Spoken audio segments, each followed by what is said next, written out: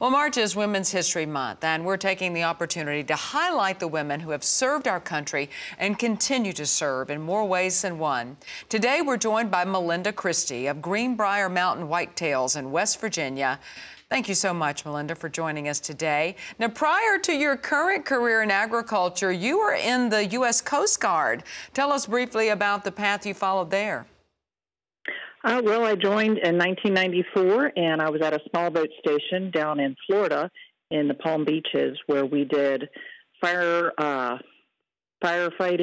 law enforcement boardings, search and rescue, and emergency medical care, which I was one of the station EMTs. Wow, that is amazing. Thank you for your service there. Now, you were raised around dairy and horse farms, but following your service in the Coast Guard, you chose another path in agriculture. Tell us about your current operation. Well, we raise white-tailed deer. We went for something a little bit different, but in 2016, I believe, West Virginia made deer farming agricultural. So we decided that we were going to invest and follow a path of raising white-tailed deer, looking for those big bucks. Oh, and I tell you what, I actually lived in West Virginia for a little bit, and that is a beautiful area. If you've never been there, absolutely gorgeous. So talk a little bit about why agriculture interested you. Well, I really enjoy being around animals. I have had issues with PTSD in the past, and being around deer especially, they're very calming to me. They seem to bring out the gentle nature and help me to calm down and focus when I have anxiety issues. So being around animals has been very therapeutic for me.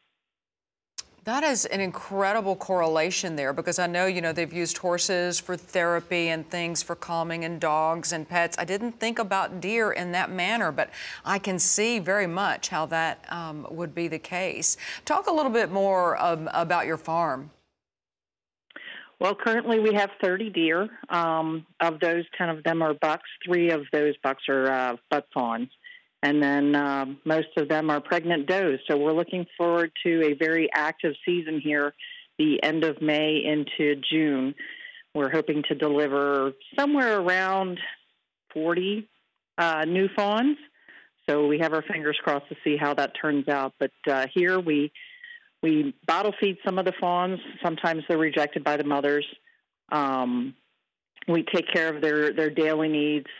We provide them with lots of attention. Deer do well when they're not stressed, and not being stressed means being familiar with their handlers. So we spend a lot of time in the field with them, and they get to know us just as much as we get to know them. That is quite an operation you have there, and so glad that that is helping you out as well. That is Melinda Christy. Thank you so much for your service there in the U.S. Coast Guard and what you're doing there in West Virginia with your farm.